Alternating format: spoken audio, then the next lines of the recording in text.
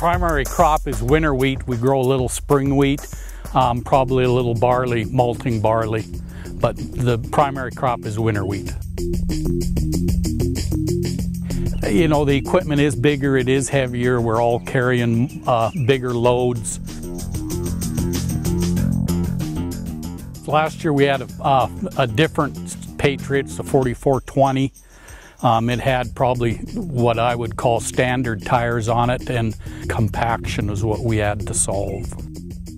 After we ran in the same track 3 or 4 times during the year, the track got so compacted that one of our air drills actually wouldn't reach down into it to get the seed into the ground. We have to spray 3 times during the year, so if you happen to compact it 3 times in a row, it becomes an issue that affects the quality of the crop you're trying to grow.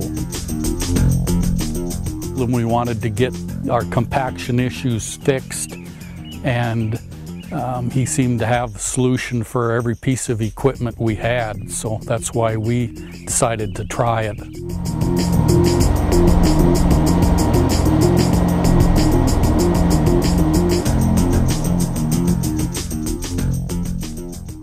I mean, we go higher speeds because you aren't slowing down on every corner to make sure you don't scuff.